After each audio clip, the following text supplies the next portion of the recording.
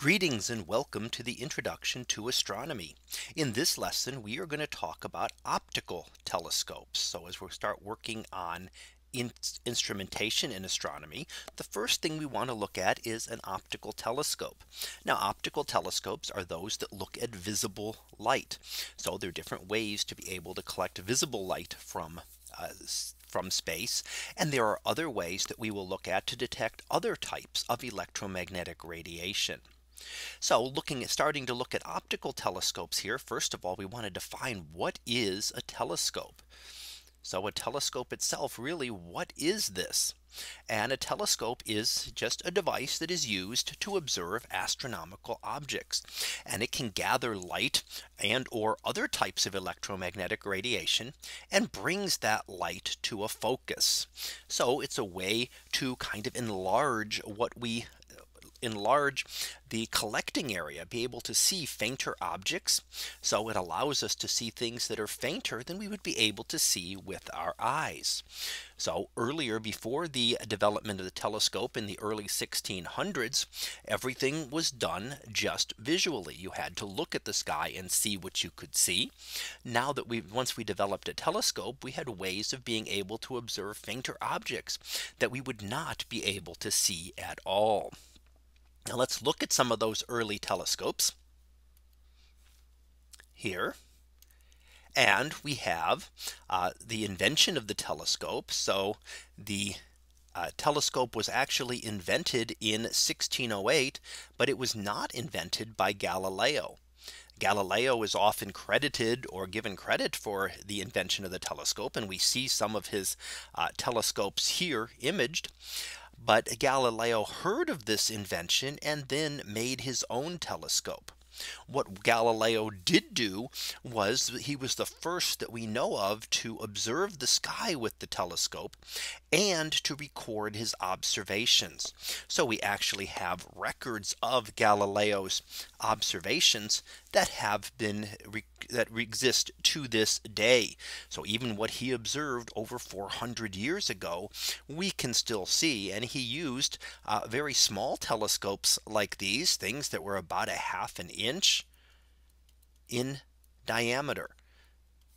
So while they're a lot longer here, the lenses were only a half an inch.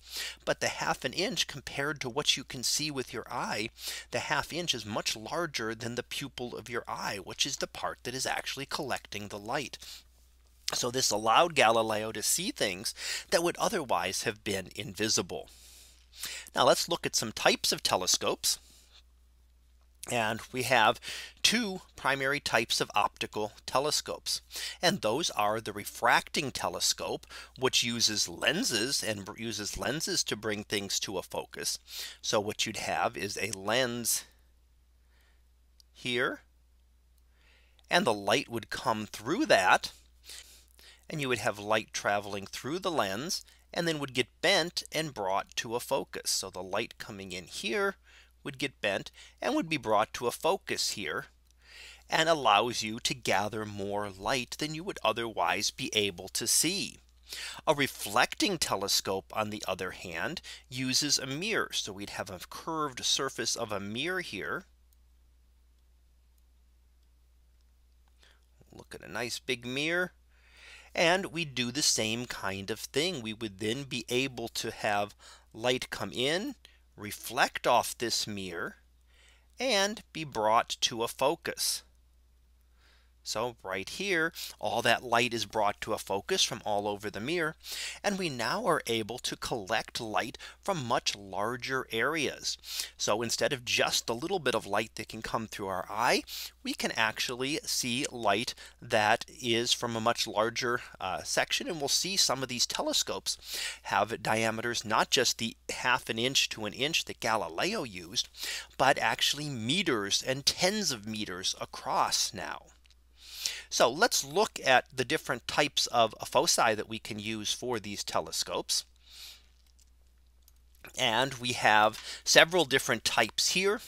We're going to look primarily at at reflecting telescopes in this case. And here we would see is that in a reflecting telescope, we have a couple different ones that are often used. There is a prime focus where you don't need anything additional. The light comes in, strikes the mirror, and comes up to the focal point. So you could put some kind of device or detector there to be able to collect the light. Now you might think that's relatively inefficient, especially for a small telescope. If you put your head there to try to view, then you're blocking out some of the light.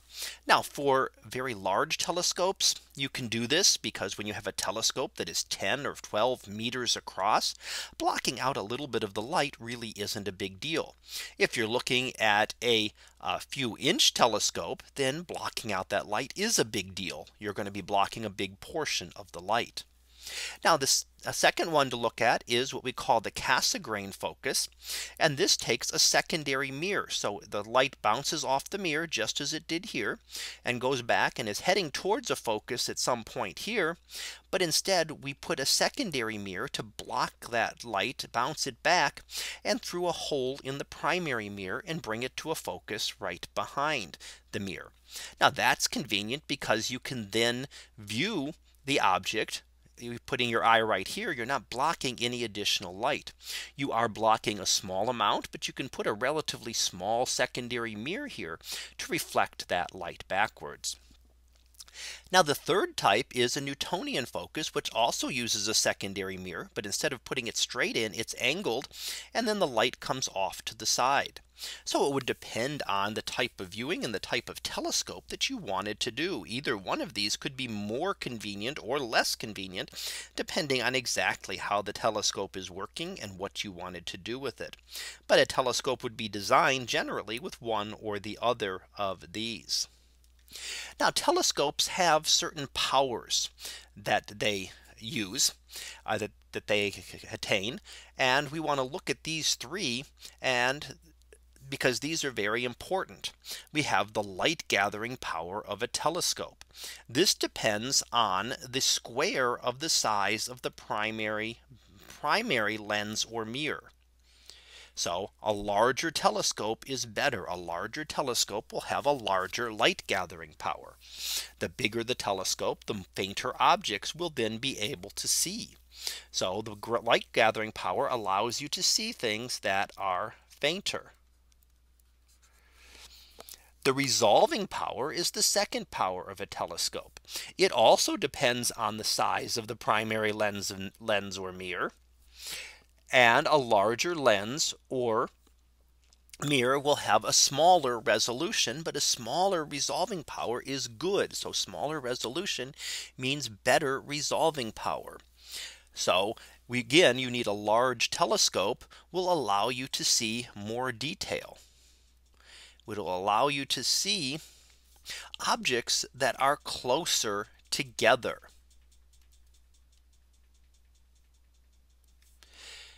So they would allow you then to see more detail. Objects that are closer together would be able to be resolved in a larger telescope that could not be seen in a smaller telescope. Now finally, we have what we call the magnifying power. This is the least important of the powers of a telescope. It depends on the focal length of the primary mirror lens and the focal length of the eyepiece. That means that you can change the magnifying power by changing the eyepiece. But it also is not as important because magnifying does not change the light gathering power or the resolving power of the telescope. So when you magnify something that's faint, you're spreading out the light even more, and a faint object would not even be able to be seen if you magnify it too much, because you're not getting any more light. You're just spreading out that light into a larger image. Resolving power does not also does not improve with magnifying power. When you increase the resolving power, increase the magnifying power, you still are not able to see any more detail. So the magnifying power is generally the least important of a power of a telescope. And if you see a telescope that you're looking at that is advertising, or specifying its magnifying power, it might not be the one you want to look at.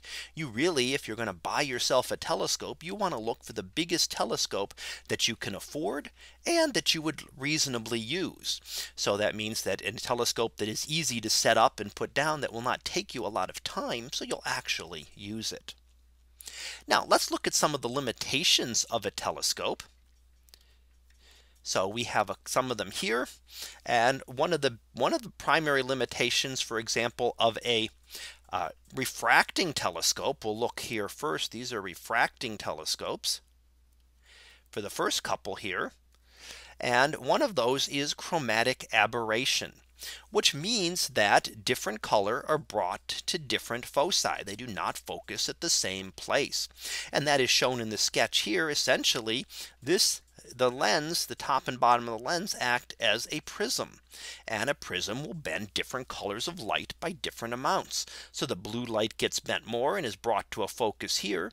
The red light is bent a little bit less and is brought to a focus here.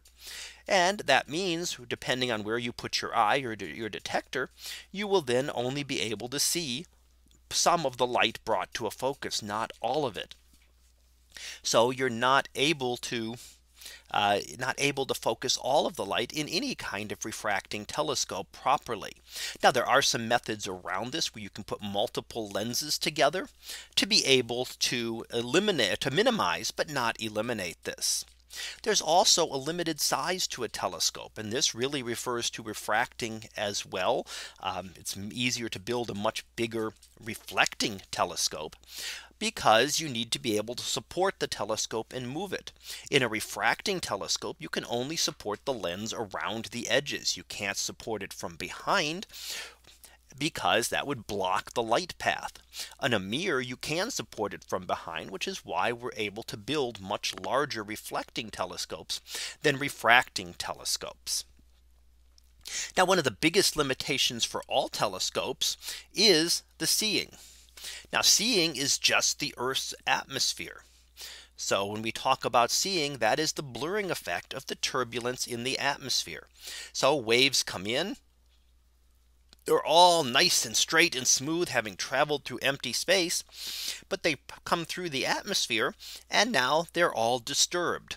So the wavelengths you see down here are not nice and parallel anymore. They're all spread out and wiggly, and that means it's much harder to get a good clear image. If you have seen twinkling of stars, if you've ever watched a star twinkle, that is caused by this turbulent atmosphere. If you go to the International Space Station or go to the moon and look at the stars, you will not see them twinkle at all. It is only an effect of the Earth's atmosphere. So the only reason stars twinkle is because of the Earth's atmosphere.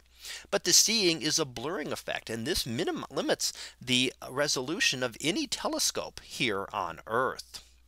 Now, how can we get rid of that? Well, we can minimize it by some ways. And one of those is what we call active or adaptive optics. So these are ways that we can build much thinner mirrors, or segmented mirrors, multiple mirrors, little mirrors put together, that are controlled by computer. And we can then deform the shape to account for the atmospheric turbulence and eliminate that. And the image here shows that we're not shooting anything at the center of the galaxy here, but we are shooting a laser up into the atmosphere and essentially creating an artificial star. We can then observe that star, and we know its properties, so we can then deform our mirror. So we send that information of those observations back to the computer, which then deforms the mirror to make the image of this artificial star correct.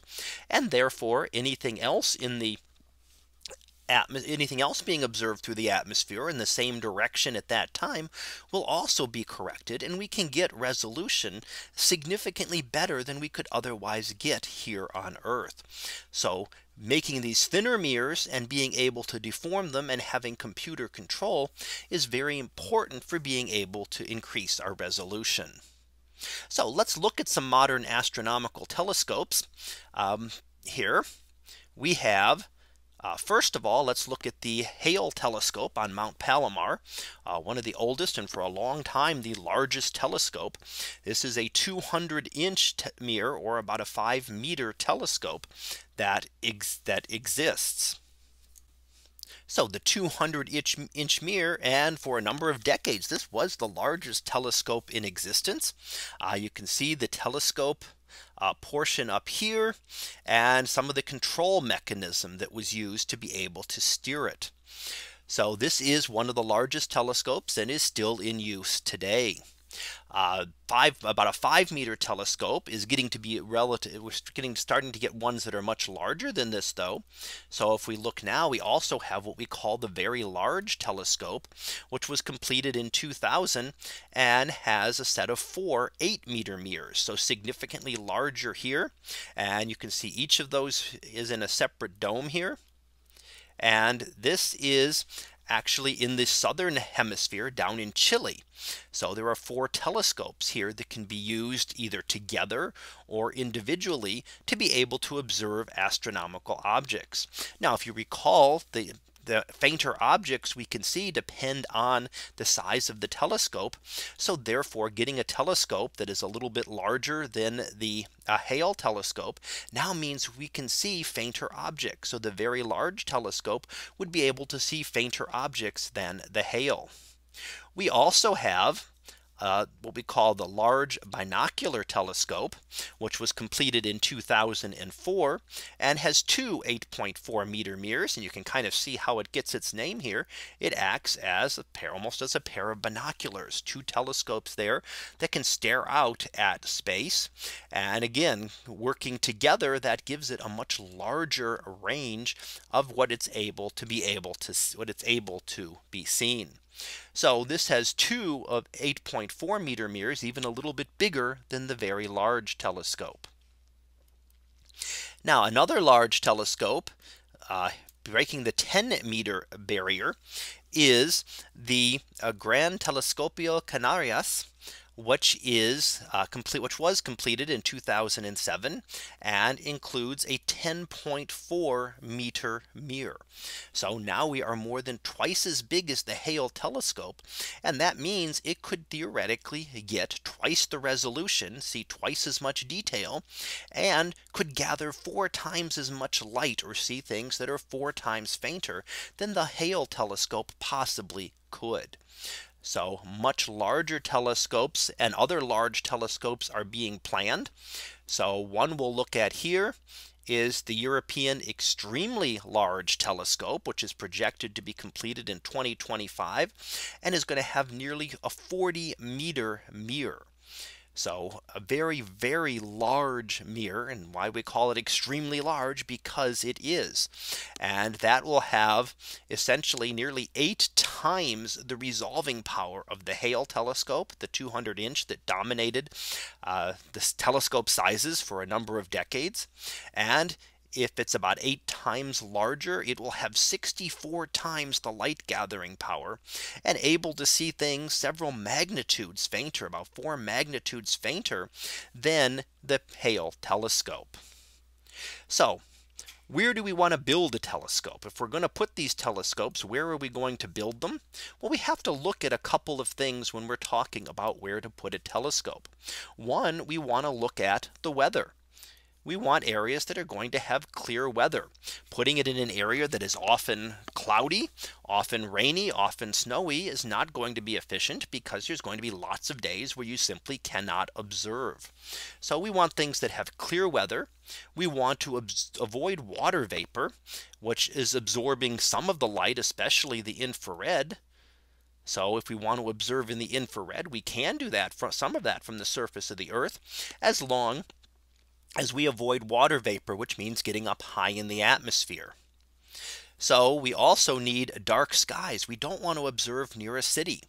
100 years ago, a lot of large telescopes were built near cities. So outside of Chicago, outside of Los Angeles, we had telescopes, and it was not such a big deal then.